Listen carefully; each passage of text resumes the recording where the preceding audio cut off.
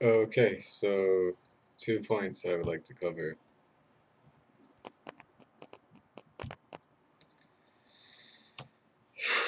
One is the fact that a lot of people right now are trying to find money just so that we can get by. Um, what is it?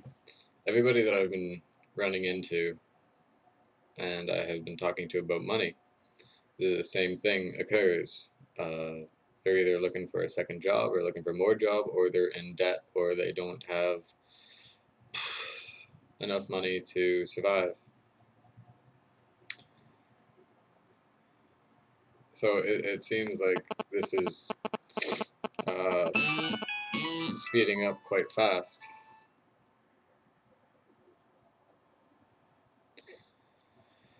Um,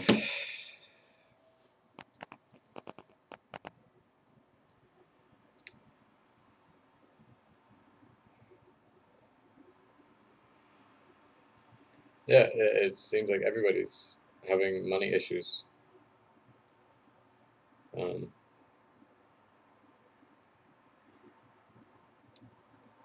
and it's getting quite bad. I mean, when is it going to come to a point where enough people are in debt or starving or just don't have enough money before we realize what we're doing and what we've accepted and allowed to exist here as the money system?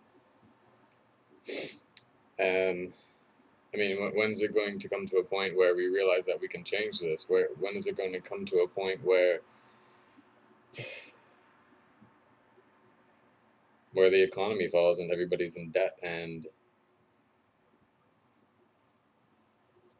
then and then we realize what we've done or what we're accepting and allowing and what we've created this system as.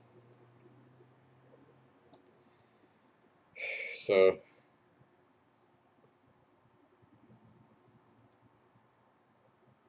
an equal money system is the solution right now.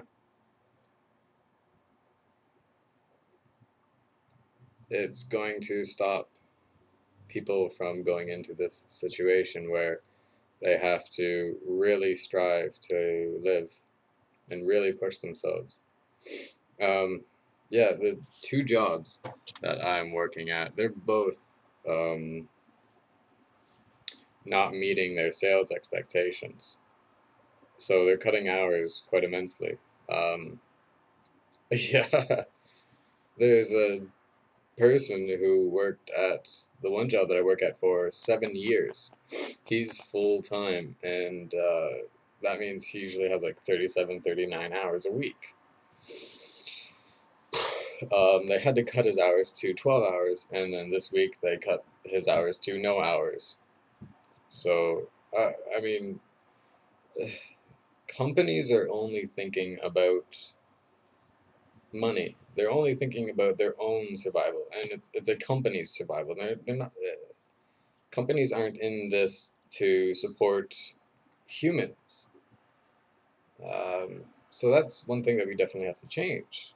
Uh, yeah, because all companies right now are all out of profit. They all want profit, and the every worker that or every manager that I know cares about the survival of the company because again, it's their survival, and they don't take into consideration whether or not they have to cut the people. They don't take into consideration the survival of the employees of the company. Because many managers are on a salary base, so they don't get a hourly rate, and they're stable.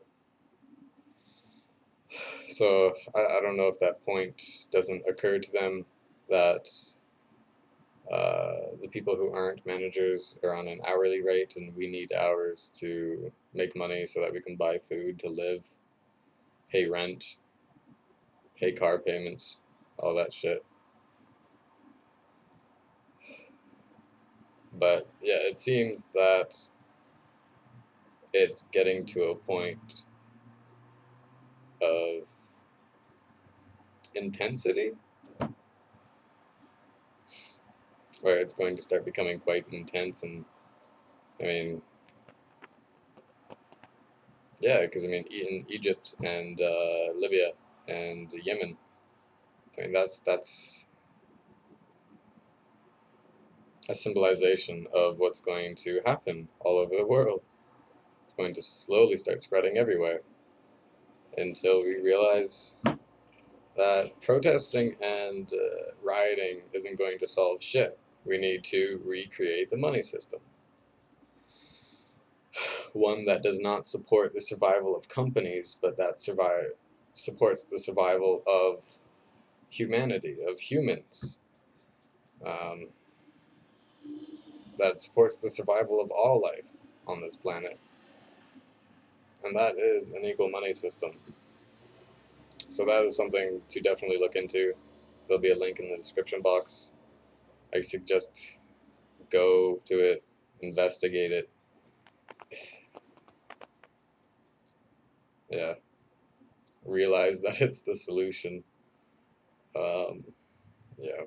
And the second point is not staring in the mirror again. So I've been applying this quite diligently throughout the day, throughout the past 2 days now. And I realized that a lot of my existence has been based on imagery, symbols of imagery. And yeah, almost everything is based on imagery because that's all that we're seeing. We're seeing an image, and we believe ourselves to be a picture. And I'm slowly realizing that I'm not this picture. Uh, just now, like I stared at myself in the webcam before it started, and I forgot how I looked, which is quite interesting. I mean, I have no care about my image. I caught a glimpse of myself in the mirrors at work today, and I forgot that I had a beard. Uh, yeah, I forgot that I that I was previously defining myself as an image. It's quite cool to go through because I see that every judgment that I've had is all based on image, and I value image quite extensively. And so I've been valuing people based on their image. And so slowly stopping this, I realized that people are not an image, and it's actually easier to focus on myself as the physical because the image isn't real. I'm not trying to create an image anymore. I'm not worrying uh, what I look like with a shaved head, or if I have a beard, or what clothes I wear, or any kind of symbolism that I am creating based on a representation of an image that I am creating. So I'm finding this point awesome, simply. And it's all just from not staring at myself in the mirror.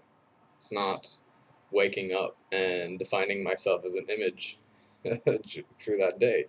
And I've realized that in the mornings, I used to stare at myself in the mirror or catch a glimpse or stare at my eyes in the mirror and define myself right in that moment, positive or negative.